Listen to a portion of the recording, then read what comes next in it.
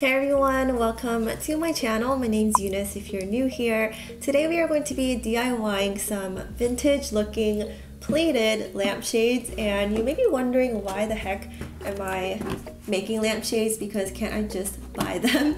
Well, so when I was designing for our bedroom makeover, I found the CB2 lamp and I fell in love with it. I love how it's got these pink pleats with a white body and just has a really nice balance of vintage and modern. And I also think it's just so cute and adds a lot of personality. So ever since finding them, I've been trying to recreate that lamp. I found the perfect lamp bodies for it, so I got these off Marketplace from a girl who had plastered over them. I think it just looks so nice and modern. But I have been very unlucky with finding pleated lampshades. Every time I find the perfect one on Marketplace, there's only one. They never have a pair, and I also haven't been able to find any at thrift stores as well. I found several online and on Etsy, but they're quite expensive and over my budget. So today we are going to be ending this search and just DIYing them ourselves. So if you're curious to learn how you can create a vintage looking pleated lampshade, then keep watching.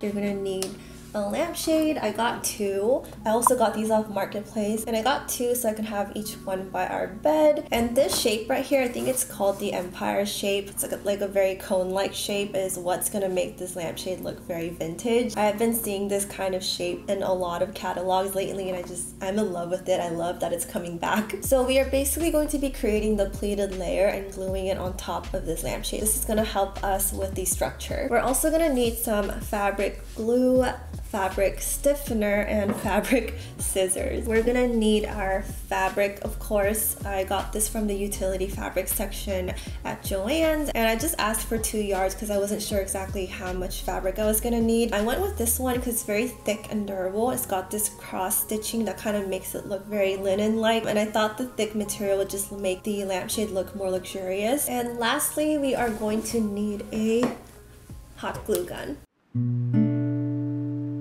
I already went ahead and cut out the amount of fabric I'm gonna need for one lampshade. So this is the longest side of the 2 yards, which is... Then I measured the length of the lampshade that I'm working with. So this is 11 inches long, and I just added 2 more inches on top of that because I want the pleats to hide the edges of the lampshade. And then I added an additional inch so that I can glue the edges down and make it look seamless. We're going to flip it over so that it's on the back side. So I'm basically going to glue down 1/2 inch on this edge and also 1/2 inch on this edge so that the front of the fabric looks very clean and doesn't have frayed edges.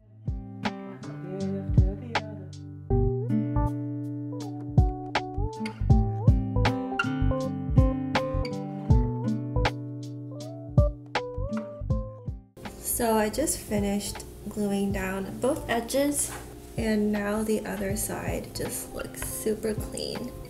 Okay, now we are going to stiffen up our fabric. So I went ahead and added some covering on the floor because it's gonna get pretty wet. Now I'm just gonna lay the fabric down. And I have the front side facing up.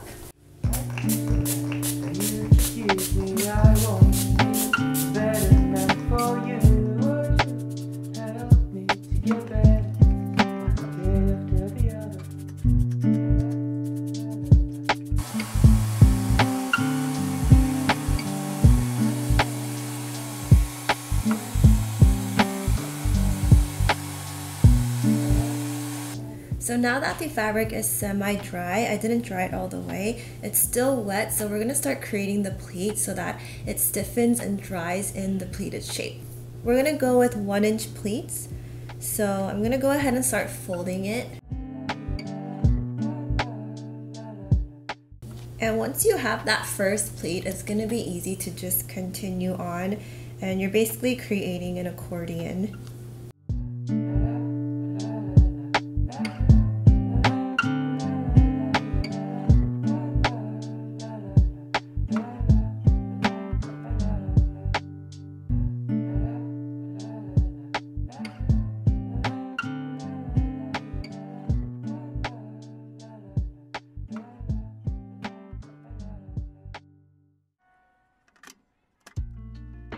So now that I've reached the end, I'm gonna get some books to add some support. Finish it up. We're going to put another book on the other side to keep the shape. I'm gonna need a thicker book here. I'm gonna go in and sharpen the folds so that they're more crisp. And the stiffener is still fully not dry. It's definitely getting on my hands, but this is good because it's gonna dry in the shape and make it easier for us to keep our pleats. I'm also gonna do it on the other side.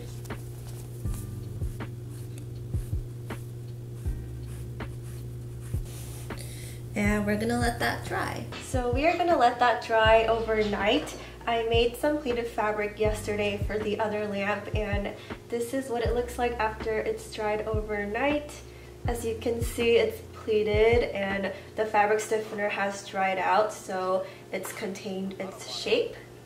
And now we're just gonna wrap it around our lampshade. I attached the lampshade onto the lamp body, but I didn't screw it all the way just so that we can easily rotate it around. I am loving this already. I'm gonna go ahead and add some hot glue on one edge. Now we're gonna glue the pleated fabric onto the shade so that the pleats are spaced out evenly and that they will hang on here. I'm gonna add some hot glue to one of the corners of the pleats and just stick that on. And now that we have glued this one on, I'm gonna glue the other side. 2, 4, 6, 8, 10, 12, 13. 2, 4, 6, 8, 10, 12. Okay, so this is like the other middle.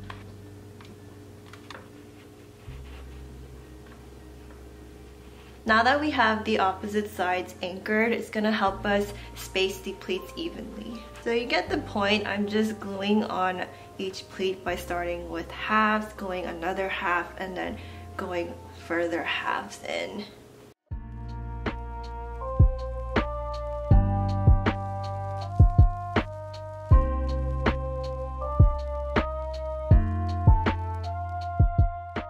Now we're going to glue down the bottom edges so that it also helps contain the shape.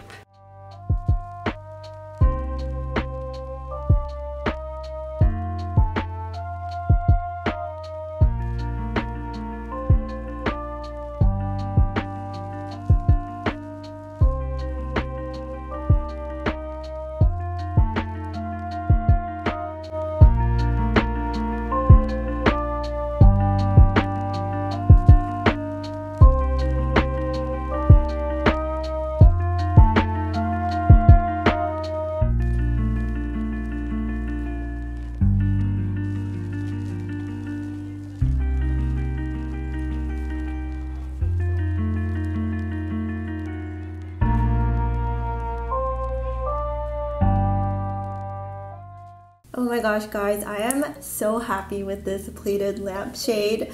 I just can't believe that we did this. I would totally DIY this again over buying it for $50 to $100 online, and making this was really easy. I just needed the right materials, and once I had it, it was very straightforward, and having a lampshade to wrap the fabric over made it really easy to help contain the structure. So I highly recommend this DIY if you're also looking for pleated lampshades. I love how you can get really creative with the fabric and the shape of the lampshade as well. Let me know below what you thought about this video, and don't forget to give this a thumbs up if you enjoyed it. Make sure to subscribe to this channel to see more DIY and home decor videos from me, and when you do, make sure you hit the little bell next to it as well so you're notified when I upload future videos. Go ahead and follow me on Instagram as well to keep up with my project updates. I love connecting with you guys over there, and as always, thank you so much for watching. I'll see you guys in my next one.